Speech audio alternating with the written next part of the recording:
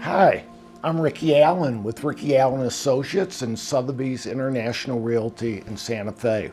Welcome to another episode of Living in Santa Fe with Ricky Allen.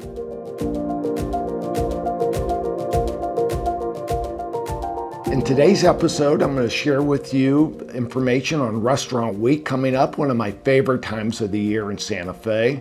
We're going to talk about February indeed being a good time to buy and sell a home, contrary to what many people think.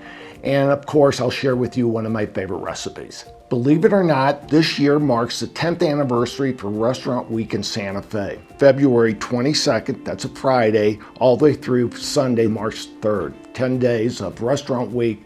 It's a great time for people to come from out of town to visit, and for those of us locals, it's a wonderful time to frequent restaurants that we wouldn't frequent otherwise.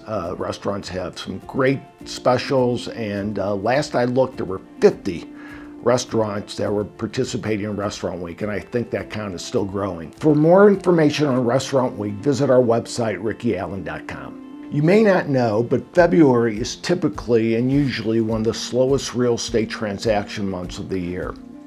But I take a contrarian viewpoint to February and taking advantage of this slow time. I think for buyers, it can be a great opportunity to negotiate a price that maybe otherwise you couldn't get.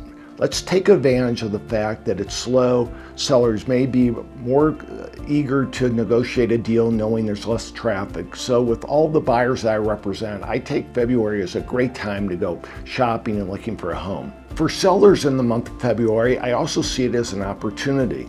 There's less competition, and the buyers that are out in February are serious buyers. There's not a lot of tourists and tire kickers coming in the middle of the summer. The weather's beautiful and they just want to have a tour guide looking at homes. The buyers coming in February are usually serious buyers. So for my sellers, I love listing and putting homes on the market in February. To read more about my thoughts on February and your home, please visit my website, rickyallen.com. And the recipe that I'd like to share with you this episode is my wonderful peanut butter and jelly sandwich. No, winter vegetable stir fry. Go to my website, rickyallen.com, to read about it.